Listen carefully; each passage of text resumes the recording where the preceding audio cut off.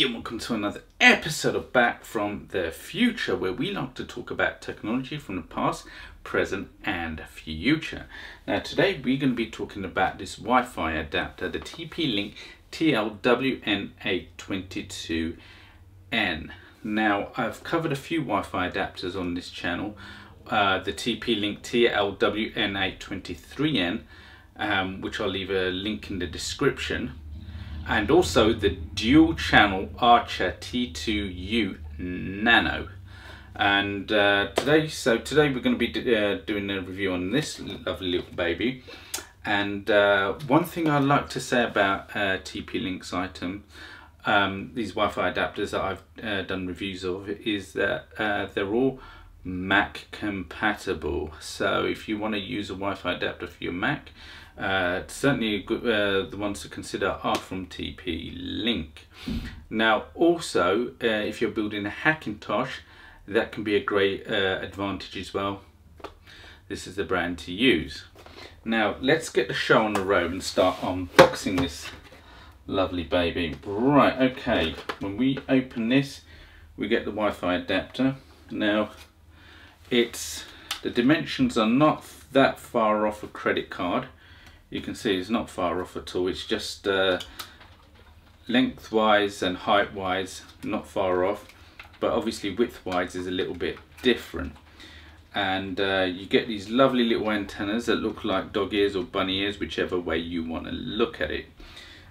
Also, you get a WPS button, and you get this lovely little green LED indicator that flashes to let you know that it's working. Always useful.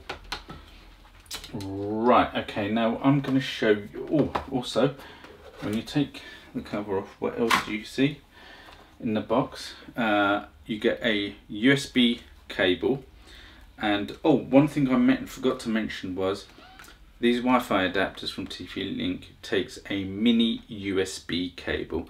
Now it's a good thing they went with the mini, otherwise, because the micro, I think the micro cables are just too flimsy and they don't offer a solid enough connection like the minis do.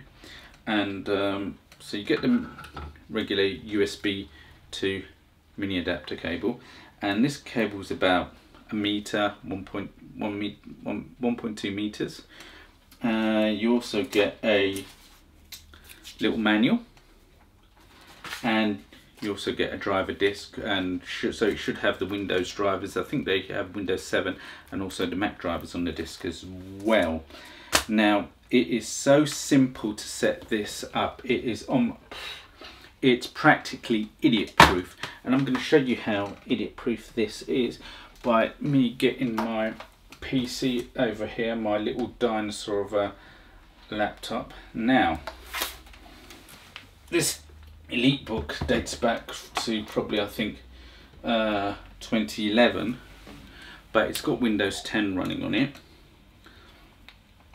And I'm gonna hook this up now. Bingo, you can hear it connecting, and also you can see the green LED light is flashing away. Right, that tells you it's working. Now this is running off the standard Windows 10 drivers that are already built into Windows 10. I've not even used the TP-Link ones. And as you can see, it's all up and running and everything. I think it seems to be working fine. Now what I'm going to say to you is, with this laptop, when I'm using it in my living room where the router is, my internet is 60 megs a second. Now when I plug this little baby in, I get 60 megs a second. Now when I'm in this room here, where my studio is, when I use the laptop on its own, I am not getting any connectivity. When I put the TP-Link adapter here, I get about 10 megs a second. Now when I move this, because it's got a cable, I can drag it along and leave it near the door, I get 20 megs a second, which is decent for streaming and so forth, watching a few videos and stuff. Not any good for downloading or anything like that, or even uploading YouTube videos is simply not fast enough. If I wanted extra power, I'd probably have to get I don't want to run an Ethernet cable from here all the way into the living room, which is about 13 meters away, plus there's a corridor and 2 doors to get through. So what I would probably use is a power line adapter, a Wi-Fi power line adapter. Then I could use this and I'd probably get more signal. So, you know, what do I think of this product? I think for the money, it costs about £15 UK, which is equivalent to $15 in the US. Good budget Wi-Fi adapter. If you don't mind having a cable and where your internet is weak, I don't see anything wrong with it.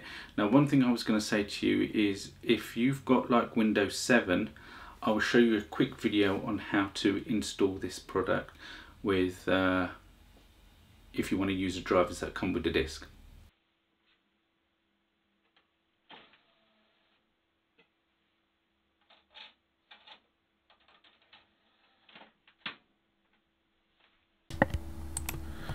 Okay, on the desktop we're going to click on my computer or my PC, and we're going to go to the CD drive, and we're going to install driver for the USB Wi-Fi stick. And then do we want this app to make changes to our PC? Of course we do, so we click that. We just go through the menu and just go next, and then we'll click on install wireless configuration and driver, but you can just select driver if you want, but I'm just doing it so you can see the utility for the Wi-Fi driver itself. Finish and exit.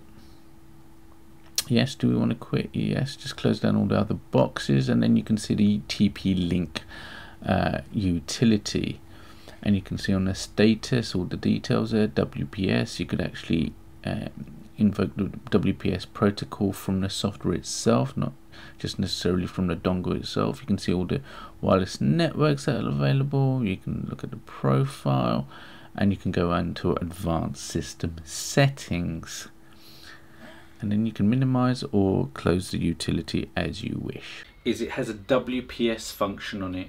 So if you go to your router and you press the WPS button on there and then the WPS button on your Wi-Fi, the two should automatically start talking to each other without having to put a password code in, which is absolutely brilliant. Right, I think about that wraps it up. Brilliant, I can recommend it. If you don't mind having a Wi-Fi adapter, I mean, to be honest, this is better suited to a desktop. One other thing I was going to say is you'll have different experiences with different computers. My desktop is actually got a Xeon processor with a Chinese motherboard, and these budget Chinese motherboards, they're a little bit ropey. And I found that although my internet connection is 60 megs a second, with this adapter I was only getting 40 megs a second. Now that could be due to the inherent issues within the motherboard. I don't think it has anything to do with this product, and it is a good quality, cheap, low budget product. You know, I'll be honest, I'll be straight. I think it's really good for the money. So bear that in mind. You may get different experiences with different computers, but on a whole, I can't recommend this enough. And hopefully what I'll be doing is a showdown between a couple of TP-Link adapters. So I'll be bringing a video out where I compare the TL-WN822N alongside the TL-WN822N and the Archer T2 Nano to get your opinion or my opinion on the strengths and the weaknesses of all of these wireless adapters.